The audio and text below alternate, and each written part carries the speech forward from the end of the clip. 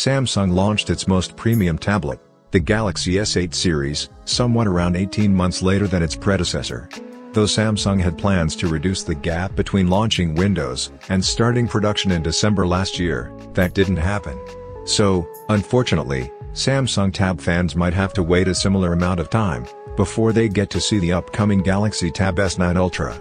But, we surely can expect a noticeable upgrade in the upcoming tablet, which might be capable to compete for head-to-head against the iPad Pro.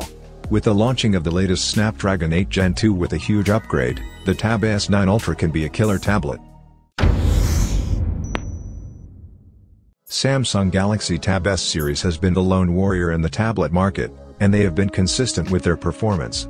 Following the fact, they introduced the largest tablet ever, 14-inch Tab S8 Ultra. It was great and offered excellent performance, but it came up with a notch, for which Samsung had been trolling Apple for years. Even with this larger size, the notch was clearly visible and feels pretty annoying while watching movies, or playing your favorite games.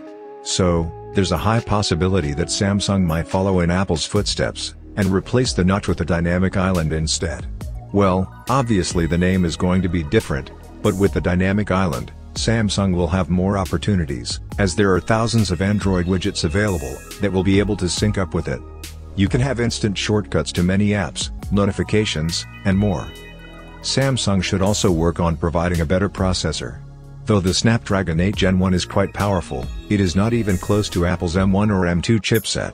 From the Antutu benchmark test, we can see, the 8 Gen 1 falls far behind the M1 chipset, and the M2 delivers up to 138% better performance compared to the Snapdragon 8 Gen 1. So, there's still a whole lot of room for Samsung to work on, if they actually want to claim themselves as the best tablet in the market.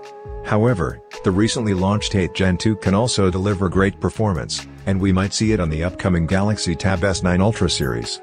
The 8 Gen 2 offers up to 35% higher CPU performance and up to 40% better efficiency, plus up to 25% higher GPU performance and up to 45% higher efficiency compared to the 8 Gen 1. And, if that happens, there is likely to be a huge jump in the camera performance as well. The 8 Gen 2 is capable of handling at least 3 36-megapixel camera lenses simultaneously. And, the improved image processing will let the Tab S9 capture more detailed pictures than ever on any tablet. Besides, the Tab S9 Ultra will be great for gaming. Combined with the latest 8 Gen 2 that has ray tracing support, you will be totally immersed in the best gaming experience ever. So, for hardcore gamers, the upcoming Galaxy Tab S9 Ultra is likely to be a great pick. So, when we might actually see the Galaxy Tab S9 Ultra? Last year Tab S series was launched along with the Galaxy S22 smartphone.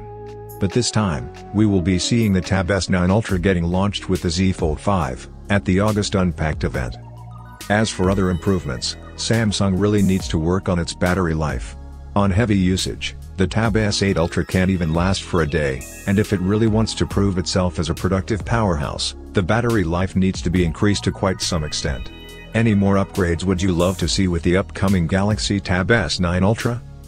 Throw all your thoughts in the comments, give this video a thumbs up, and subscribe to our channel to keep yourself updated with all the latest tech news.